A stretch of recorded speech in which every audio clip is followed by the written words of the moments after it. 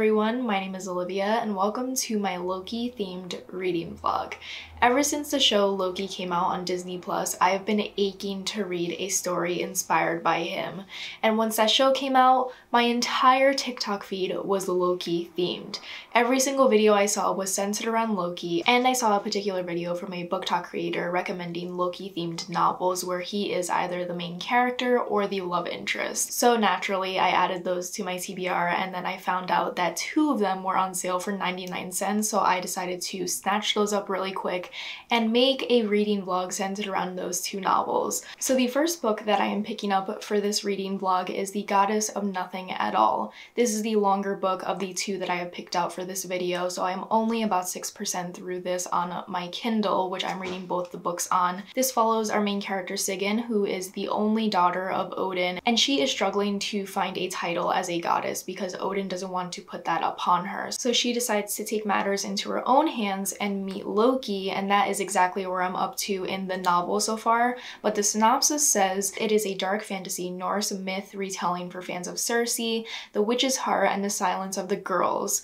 Those are some of my favorite novels besides The Witch's Heart, which I have not read yet, but I do plan on reading it soon. So far I'm really enjoying it. I'm enjoying the banter that we have between Sigyn and Loki. Loki has like the same characteristics as Loki from the MCU, minus the fact that he has red hair in this book. And the moment the author said that he had red hair, my brain was like, no, that's incorrect. He has black hair. So I'm picturing him as Loki from the MCU, but I'm really enjoying it so far. I do not know anything about Sigyn's story in terms of Norse mythology. I know a lot more about Loki than I do about Sigyn, so the story is going to be a complete surprise for me, but I'm really enjoying the banter so far. I'm glad that we already met Loki 6% into this novel, and I think it's around 400 pages on Kindle. I don't know what that would translate to a paperback, but I hope I can read a lot today because I don't have any other plans, and I just want to sit on my front porch, which is newly renovated. We have a nice green wall now instead of that yellow that we used to have,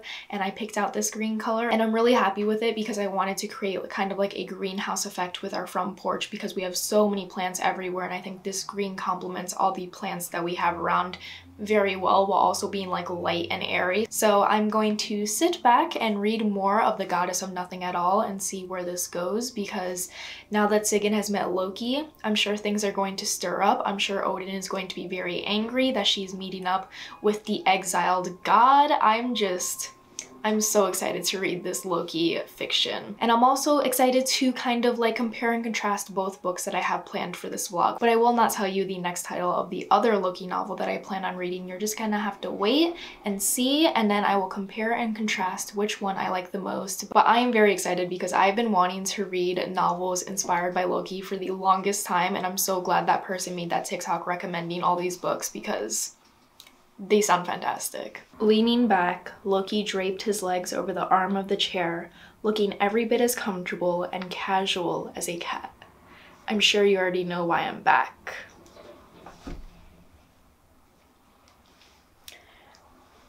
Do I already love him? Yes.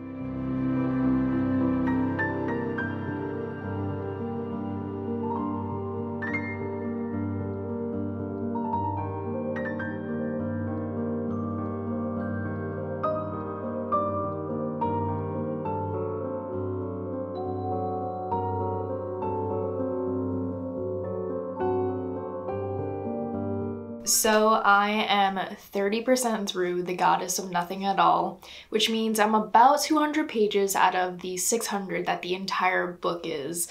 Did not realize this book was this long, but I am greatly enjoying this book. This book is amazing. It's everything I've ever wanted out of a Loki fiction. His personality is very sarcastic and witty, and he just feels so much like Loki, and his relationship with Sigyn is developing. The plot is very intense. There's a lot of things happening, and I feel like the action is slowly bubbling and things are going to start climaxing because we are only 30% through and the characters are a little bit too happy right now, and I'm just like, what is going to happen in the next 70% of this book, because it seems like it's going to be intense. It's already very intense. I have not read a fantasy book in a while, and I forgot like how violent fantasy books can get, and Something happened to Loki that I was just absolutely surprised by. I was just like horrified by it. It was just very intense to read about because I have not read a fantasy book in so long, but I'm just scared to see where it's going to go next because I don't really know about Loki's relationship with Sigyn in the mythology.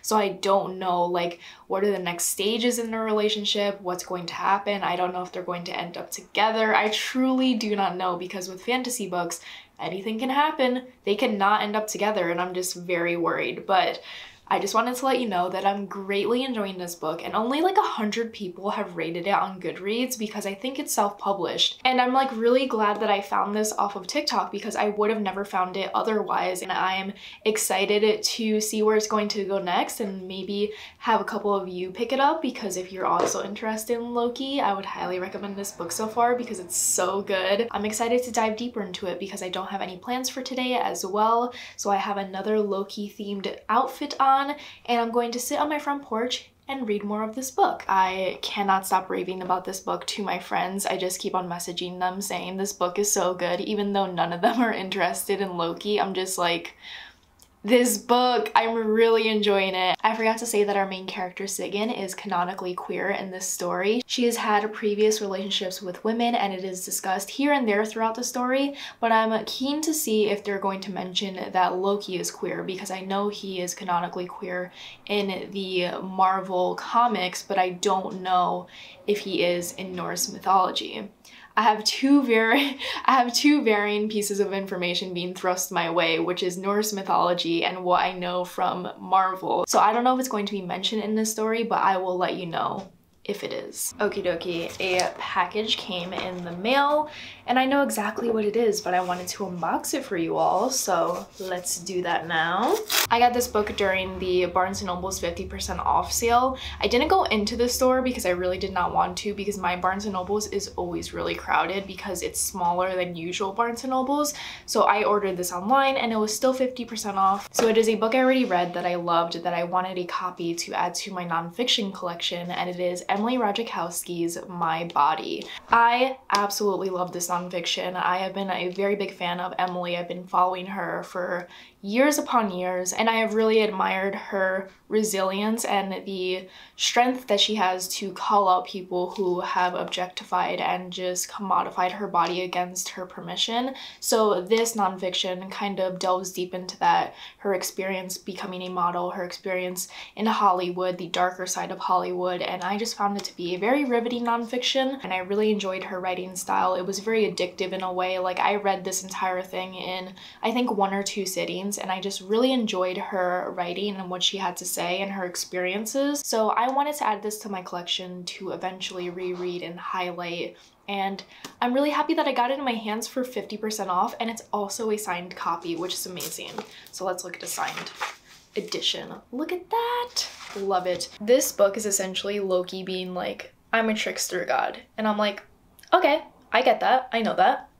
And then he does something mischievous and I'm like, I'm stressed out. I'm 36% through and Loki finally said that she is gender fluid, and now I am picturing Loki as Holland Roden because in the book Loki has red hair, and Holland Roden is one of my favorite actresses. She is from Teen Wolf and she just acted her ass off in that show. She was such a good actress, and whenever there's a redhead in a book I always picture her because her hair was just always so beautiful. She always had like this red lip on that matched her hair color, and it was just, she was just such a beautiful person, and she hasn't been in a lot of movies recently, but I am picturing her as Loki, and things are going down. There's a lot of mischievousness in this book, and I'm really enjoying it because it's very Loki, and I'm just loving how accepting Sigyn is of Loki and her identity, and it's just, this is a great time overall. This is amazing. I did it. I finished The Goddess of Nothing at All, my first read of 2021, and it is also now one of my new favorite reads of all time. This fantasy is just a sweeping tale following decades and decades of Sigyn and Loki's life, and it's very true to Norse mythology, which I knew quite literally nothing about because I was surprised at every twist and turn that happened in this book, and I was texting my friend Manda, who is also reading this book at the same time, and I'm a bit ahead of her, so I'm telling them about the book and I'm describing different things that are happening, and Manda's like, do you know nothing about Norse mythology? Because this is all very common in these stories about Loki, and I knew nothing at all, so it was really cool to dive into this story without knowing the true story of Loki besides knowing Loki from the MCU. And now I have learned that Loki in the MCU is nothing like Loki from mythology, and I didn't realize how brutal Norse mythology could be in general. One thing that I learned from this book is how much I can despise Loki. Like, I love Loki from the MCU, but Loki in this book is incredibly infuriating. My mailman is right here on my front porch. One thing that I learned from this book is how infuriating Loki's character can be. Yes, Loki can be incredibly enamoring and sarcastic and funny, but Loki's decisions in this book is absolutely infuriating. Every single thing that Loki does just made me so mad, and this book is so brutal. I didn't realize that when the summary said it's a dark fantasy, it really meant that it's a dark fantasy. I didn't keep that word in mind when going into this book, and I was just like, why is this book so sad? Why is this book so heart-wrenching? It's so gruesome. I was nauseous at one point because the description of the scene that happened was just so harrowing and so sad and so upsetting, and it made me realize that yes, this is a dark fantasy, and the author clearly stated that this is not a happily ever after type of story. This story is real. It's very true to the Norse mythology of Loki's life along with Sigyn. I learned about their origin stories and how their lives are tied to destiny, and it was just such a cool story. There was one thing that I didn't really enjoy about it was the fact that at the beginning there were a lot of like side quests. It felt like a video game in the way that Loki and Sigyn were always having to fix a problem and having to travel far away to talk to these people to fix an issue, and it felt very video gamey at first, and I was like, but where's the overall plot? Like, what are they reaching towards? And then once you get into the meat of the story, maybe like 40 or 50% through, that's when like the overall plot really hits and you are just sucked right into it. You are on the edge of your seat. And I was also telling my friend Manda that like we were reading for hours upon hours of this story, and it felt like we weren't making a dent into it because there's just so much happening. There are so many different situations that Sigyn and Loki get into, and it was just amazing. I am usually not impressed by fantasy at all. I find it very hard to get into, but I was completely immersed by this story, and I also really enjoyed the fact that it took place over decades of Sigyn and Loki's life. It wasn't just a year of their life, it was like their whole entire lifetime. So we really got to see these characters grow. We got to see Sigyn develop so well. We got to see how consistently annoying Loki is and how his personality is his greatest fault, and it brings other people down as well. And I just thought it was so good. It taught me so much about Norse mythology. It showed me the real side of who Loki is. It taught me about Sigyn, and it was also just incredibly upsetting, but also very eye-opening to like the darker parts of Norse mythology that I did not previously know about. But if you were deciding to pick up this book, I would highly recommend looking at the trigger warnings because it is a dark fantasy. It is upsetting. It is just full of sadness and full of despair. So I would definitely keep that in mind before picking it up because I did not realize that it was going to be that dark, but it really was that dark of a fantasy. So I would definitely keep that in mind if you're thinking of picking it up.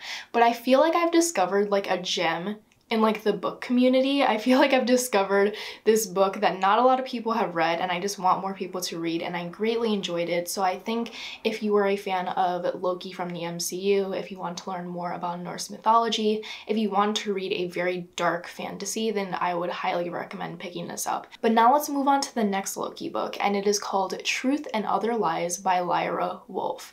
This was also recommended to me on that TikTok where it recommended a ton of books inspired by Loki. This one is greatly shorter than The Goddess of Nothing at All. That was 600 pages. This is 332, so it's like half of it. I'm already 20 pages in, and it is actually from the point of view of Loki. The Goddess of Nothing at All is obviously following Sigyn, so I'm excited to see his point of view. I'm excited to see his justification of his rash actions. I'm just excited to see another side of this story, because this one also seems to be very true to Norse mythology, and it's not really a full retelling. It's definitely following the timeline of Loki's life in Norse mythology. So I'm excited to see how we follow Loki's point of view.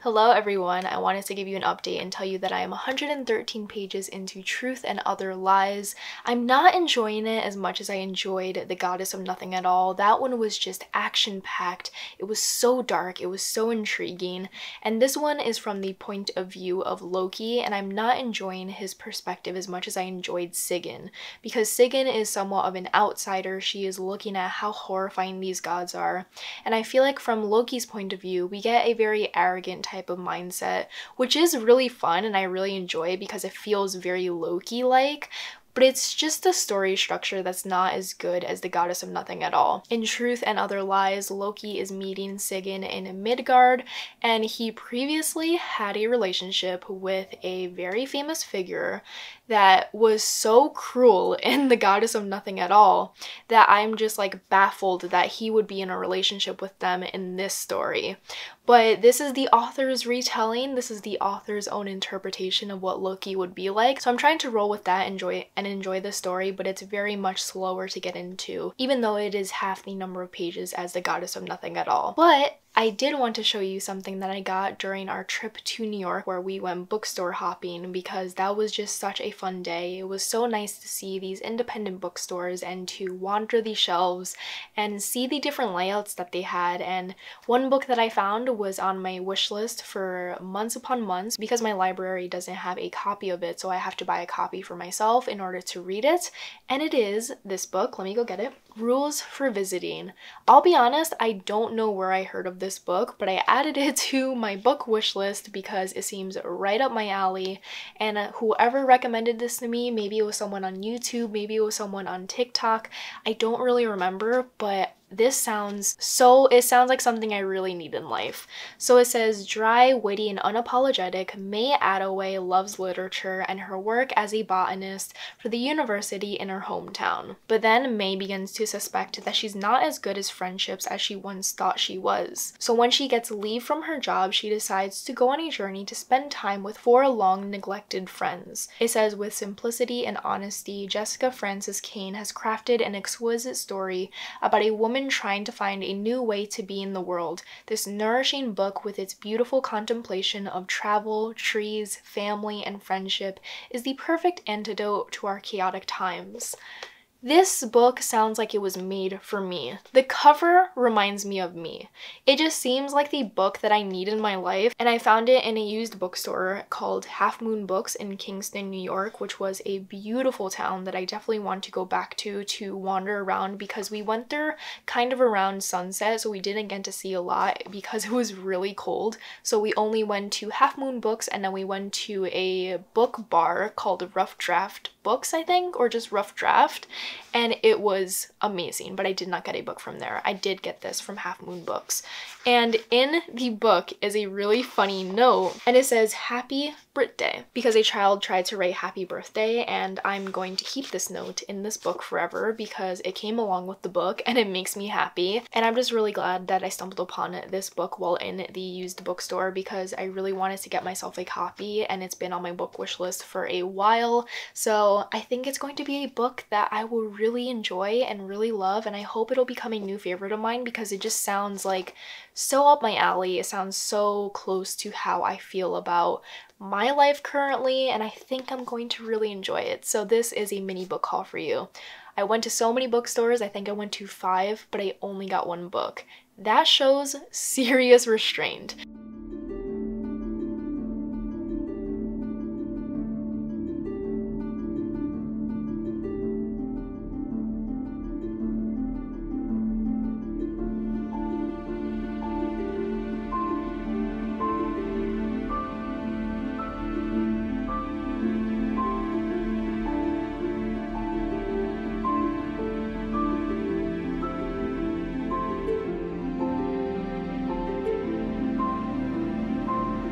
We did it. I finished both Loki books, and I'm here to compare and contrast.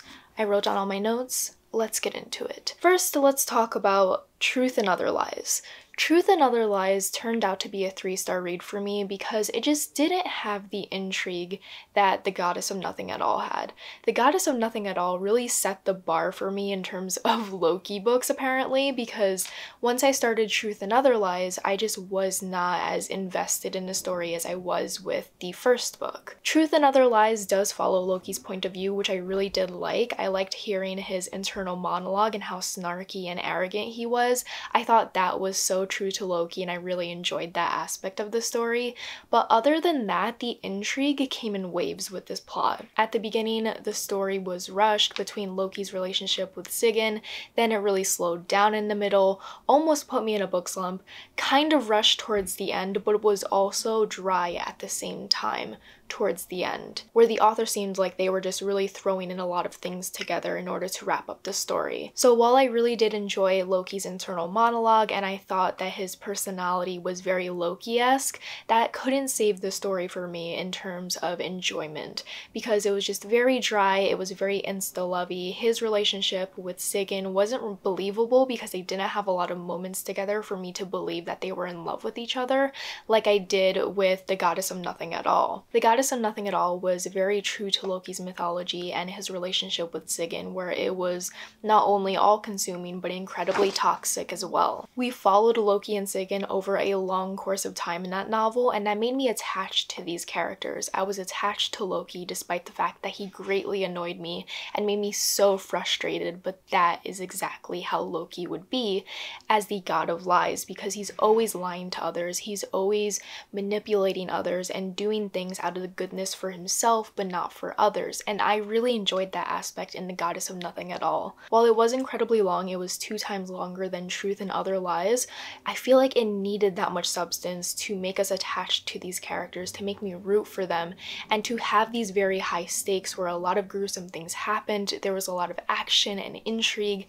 It was so full of life. It was just such a well-written story that I want more people to read. It was my first read of 2021 that I greatly enjoyed. I did not think going into this book that it would become a new favorite book of mine, but I cannot recommend it enough. I would highly recommend looking up the trigger warnings before starting The Goddess of Nothing at All, because when the author says it is a dark fantasy, she really does mean it is a dark fantasy. It is gruesome. There are a lot of upsetting moments in that story, and it was just a very dark story in general. But I do have to say, I enjoyed The Goddess of Nothing at All so much, and I'm so happy I found a 5-star read in this reading vlog.